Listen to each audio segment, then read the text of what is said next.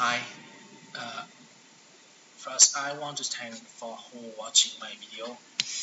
Today my student asked me how to add a library to Simatic Manager. In a S7300 we use Step 7 Marwin. It's very easy to add a library.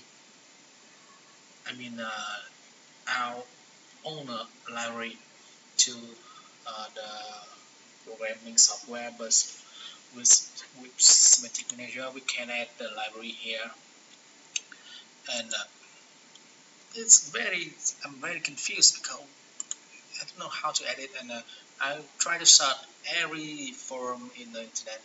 I don't see anything who anything which can guide us how to add library to Simatic Manager, and now I figure out how we can do it. So you see, in this column we only had a standard library of Simatic Manager. Now in the example I have my own library. I say this one. I say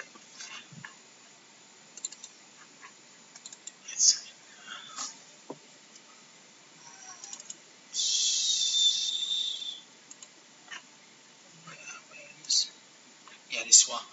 I got a library. Yes, it's a cry library same like scale library in S7 200. You see, SITL is means scale from integer to real, and I want to add it in the library of Simatic Manager. Now I will show you how to do it. Always, first we create a new project. In this column, we select library, the storage location, set it demo, and press in press name, anything you want, A, B, C, D, A, okay. Okay, now I will press on the open. I browse the library which I put in D local disk D, this one, edit, yeah, and that's it. And now I will create a new project, normal project. My project type I keep it is project. Okay, create S7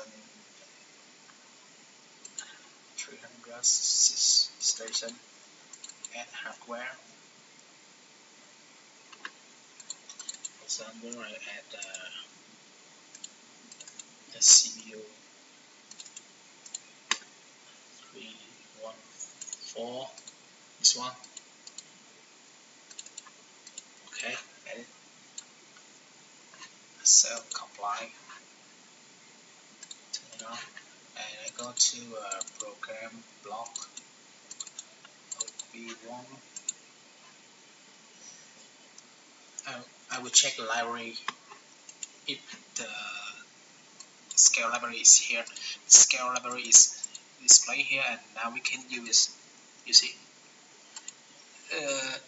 it's quite challenging how we can add a library by this way. Because at this moment I don't know which is the better way we can do it. I can find